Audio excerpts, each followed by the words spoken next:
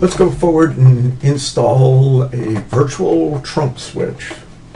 As you would with any ShoreTel deployment, log into the Shoreware Director, go to Platform Hardware, Primary, and add a new switch or appliance at the site. Go ahead and select the site you're going to add that appliance, and then select the type of appliance you're going to add.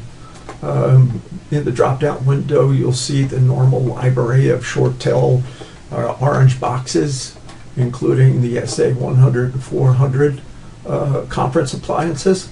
Down at the bottom of the list, you will find three virtual solutions: the ShoreGear phone switch, the ShoreGear virtual trunk switch, and the virtual appliance or collaboration switch. This time we will select the trunk switch, and we'll go ahead and get this prepared for installation.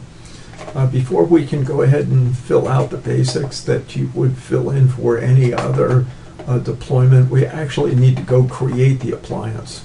So typically we'll hit the download the switch image, but understand where you're downloading it to. This image needs to be made available to your host machine that will be the host for your virtual appliance deployment. These images live on the ShoreTel headquarters server. They live in the FTP root, and you will find them in the TSV folder and the TSU folder. My belief is that here's your ShoreGear OVA folder. Let's expand this just a bit. And the actual bare metal ISO lives here.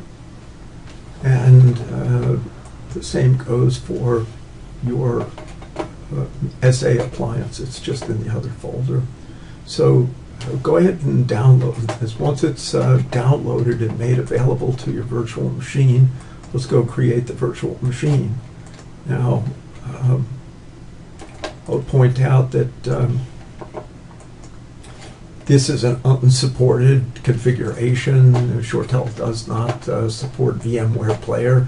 I'm doing this entirely for educational purposes to demonstrate the install.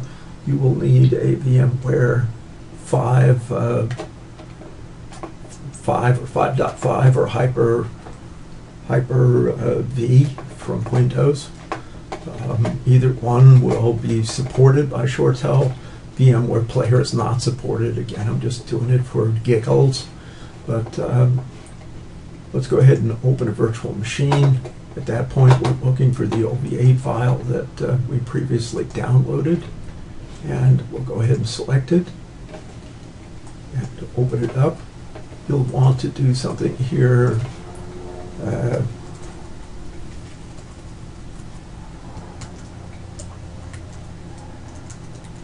So we're going to use this primarily to configure our support for SIP.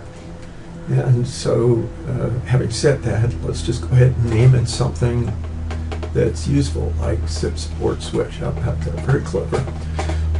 Let's go edit the virtual machine settings and take a look at what we have here. The default here is 2 gigabits memory, 1 processor, 20 gigabit hard drive, and so on. Where you'll find your biggest challenge is in your network adapters. Here I'm setting it for bridged and power on. If you set this for NAT, you will have some problems, so make sure you have your NIC cards sorted out appropriately, and you should pay attention to the ShoreTel requirements for virtual platforms, specifically as it relates to NIC cards. So at this point, that's all goodness. Let's go ahead and turn the machine on. At that point, we'll begin to take a look at the OVA file. and we'll begin our configuration. It goes for the vTrunk switch, goes relatively quickly, but they all look pretty much the same in terms of what you can expect to see on the screen. So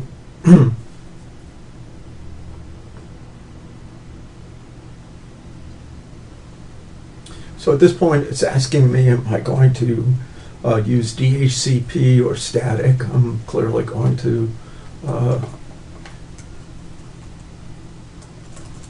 statically assign my IP addresses, so it's asking for the static IP address.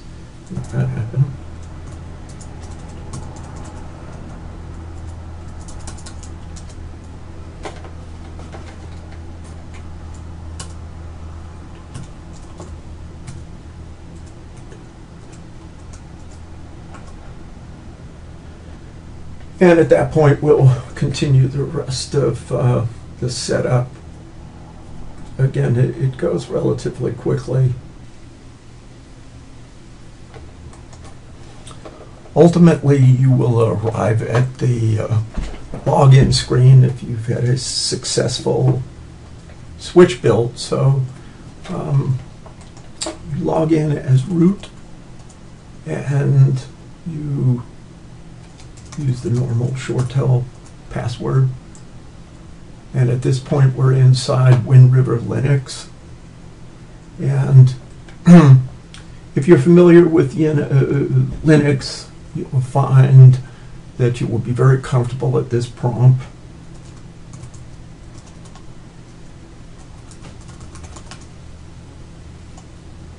Let's take a look at our interfaces, and we're fine.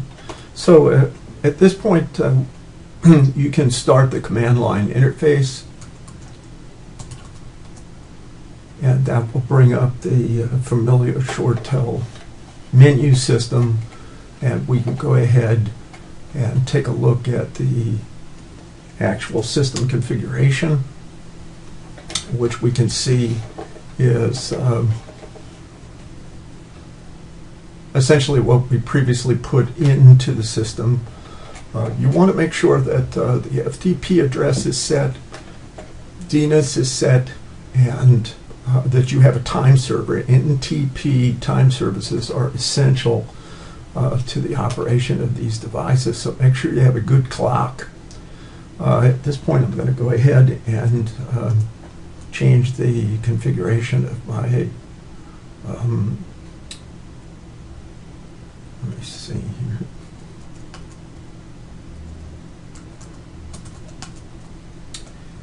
You get your familiar menu system, and we want to take a look at the system.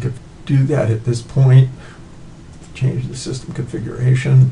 Set the FTP server, which is another way of saying ShoreTel headquarters server, so it doesn't have to be that way.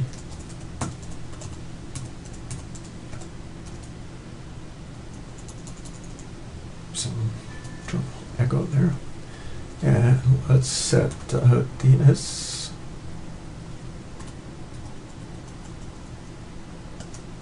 And our time server was configured.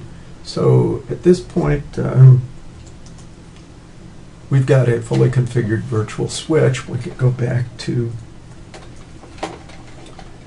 our deployment screen here and go ahead and fill this in. So we're going to add a virtual SIP trunk switch, IP address. It's in the same subnet, properly configured, so I should be able to find that switch, which we have done here. Go ahead and select it, MAC address, and at that point we have a built-in SIP trunk capacity of 100. So let's go ahead and save that puppy. And if we go here to Quick Look, and as you can see, our virtual SIP trunk has been successfully installed and is available for configuration. Let's take a look at the impact on licensing. So we have this new virtual SIP trunk. Obviously, we didn't pay for one of those orange boxes, but let's see the impact to licensing. If I go over to licensing here and look at my requirements, you can see that we are currently in compliance. There's no problems here. I have SIP trunk licenses here, and I have a trunk group already configured for SIP. SIP trunk configuration is not unlike you would configure any other trunk group, so there's nothing special about it. I think that maybe the biggest difference is that you may have to address digest authentication, and typically the number of digits you get in a SIP trunk is 10, but other than that, this configuration is the same as any SIP configuration you would otherwise set up. Now in this example here, I've also have two existing SIP trunks set up. So all I'm going to do at this point is modify the switch that I have these SIP trunks on. So I'm going to move them from the user PRI switch to the SIP trunk switch we just installed. And at that point, we're notified that we have some license issues. By the way, if you hit OK, it's going to save it anyway. It'll just take you to the license page. If you hit cancel, it'll go ahead and save it anyway, but it won't take you to the license page. And I don't want to go to the license page right now because I want to move this other SIP trunk over to the vSwitch, the new trunk switch. So we've done that now, and again, we're being reminded of a license problem. I'll hit OK. That'll take us over to the license, and as you can see now, I've got 45 days to resolve this. And down here, I have a new entry, ShoreTel Virtual Switch SIP trunk license. So that is the impact of adding a virtual trunk switch versus paying for an orange box.